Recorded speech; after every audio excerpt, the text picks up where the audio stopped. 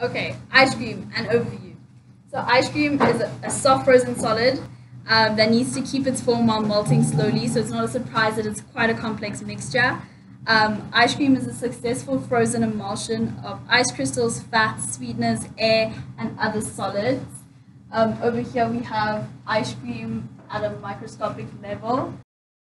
So our aim was to determine the highest water content of the three different types of ice cream.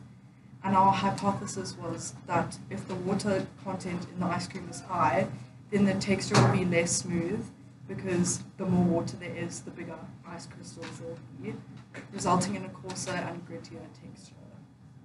The initial mass of the ice cream and the beaker, and then the change in mass and the average change in mass get a better spread of result. Now the change in mass was the amount of water that was boiled off and evaporated during the boiling of the ice cream. All these results show that the ice creams with a higher final change in mass had a higher water content, which is fortunately aligned with our hypothesis, but it is highly dependent on the amount of ice cream that is boiled in the experiment. So regarding the final results of the Woolworths ice creams, we noticed that it had a custard base, and this custard base was indicated by the fact that it had an eggy and quite a rich smell, and by its yellow color. So instead of using milk, they'll use milk powders, and this obviously affects the quality and overall texture and taste of the ice cream. Therefore, since it had the highest water content evaporated. A common myth of taste is that your tongue is divided into specific areas, and only in those areas can you perceive those specific tastes. But this is incorrect, as even if you, like for example, if you dip your tongue into like a little bit of salt, you still taste salt, no matter wherever the area is touched on your tongue. Basically, to determine whether the different temperatures of the ice cream had an actual effect on how much sweetness one could taste. And our hypothesis was that ice cream eaten at higher temperatures will be perceived to be sweeter than ice cream eaten at lower temperatures. We took a scoop of ice cream, and we did this for each ice cream. We took a scoop of ice cream and tasted it at the temperature it came out of the freezer. We also obviously recorded that temperature. And then each participant, we had 5 participants, had to taste it and rate it on a scale of 1 to 10, the sweetness of the ice cream.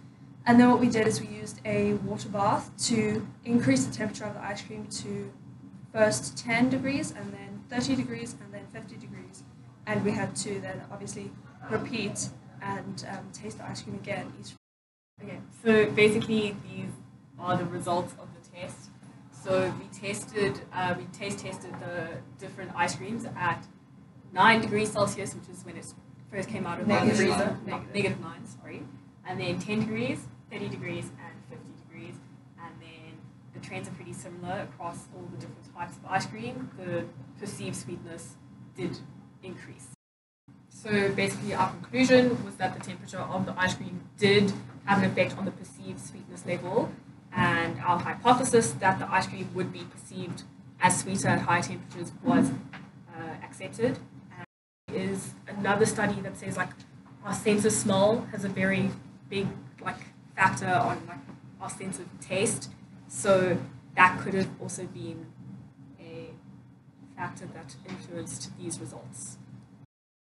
So we kind of combined the chemistry and physics into one sort of investigation, and originally what we wanted to do was work out the energy in the phase change, but the issue with that is that ice cream being a mixture, it has different phase changes, so we couldn't actually get a specific heat, so we kind of changed our approach a little bit, and we decided to look at the actual crystals as mentioned earlier of the ice creams. So when the ice crystals form an ice cream, the two main things that affect the size of it are the sugar and the fat. What they do is they purposefully add fat and sugar to the ice creams while trying to decrease the water, because our tongue can't detect crystals that are smaller than 50 micrometers. So this is what we explained.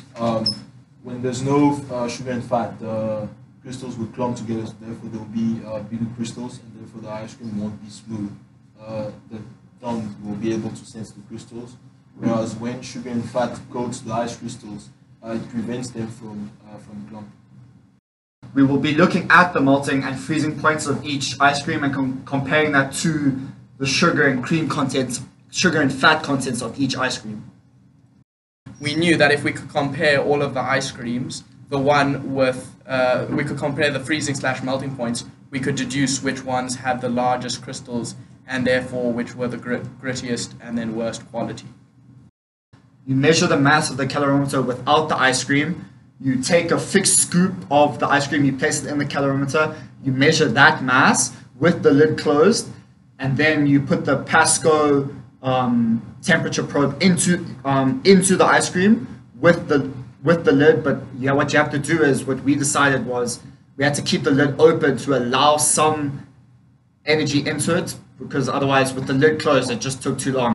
And after we had melted it and it got to room temperature, we placed it back into the freezer with the probe still in the ice cream to measure its freezing point. This function here is the graph for the freezing point, right? That's melting. Yes, melting point, and this is the freezing point. Sorry, okay. So we just specified here the concentration of sugar in each ice cream, because obviously that will impact on the crystal structures. As was mentioned earlier, fats will separate that, like stop that from happening. So this is the melting curve, and you can see here there's a steady increase in temperature from when you took the ice cream out of the freezer. And then there's a flat part, right? And as we know in physics and chemistry, that is when the ice cream is absorbing energy to convert from a solid phase to a liquid phase. So that there is actually the temperature, Phase change. that is the melting point. And that value was? It's about 0.8 for the Madagascar. It was 0.5. 0.5 degrees Celsius, right? So negative 0.5 degrees Celsius, which is weird because water is obviously 0. When the crystals are larger, there's a difference in the freezing point / melting point. So you wouldn't expect to get the same values.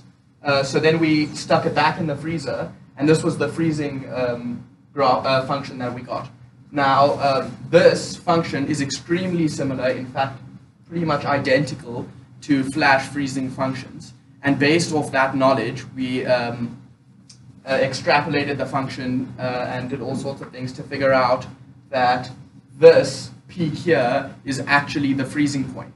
Now, it's negative 3 degrees Celsius, which is significantly lower, which is what you would expect to find because we said the larger the crystals, the lower the freezing / melting point would be.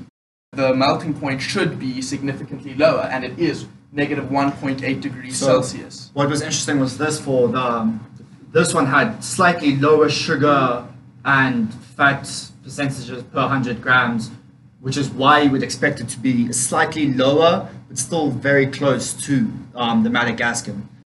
Then this is the freezing function. As you can see, it's obviously very similar to the one before, but we were able to deduce that negative 3.8 degrees Celsius was the new freezing point.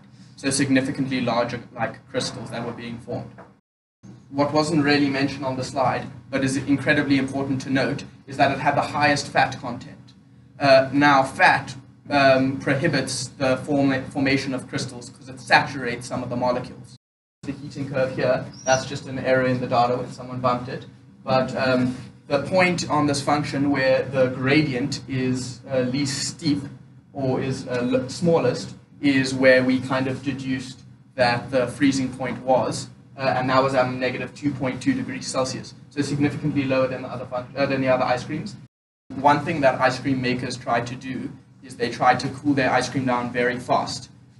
So there's case scenarios where people use liquid nitrogen and all sorts of things to cool their ice cream because it's incredibly fast, and then you get extremely small crystals. So the period of that crystallization that I was showing you on the function, the smaller that is, the smaller the crystals are. So in conclusion, this is just a recap of what we already said. So the smaller the ice crystals, the smoother the ice cream will be. The more sugar and fat there is, the smaller the crystals will be. But the less water there is, the smaller the crystals will be. Looking at the ingredients, we determined that the order will be Madagascan, Woolworths, and Country Fresh. And experimentally, we verified the theory. In order to do that, we plotted the heating and freezing curves for each ice creams, and it basically verified the theory. One of the things we could have done was mix the ice cream as it was melting, so that you kind of get a more blended heat curve. The problem, so that was something we could have done. That was an improvement that would have been we could have done. Cool. Any questions? Are there any questions?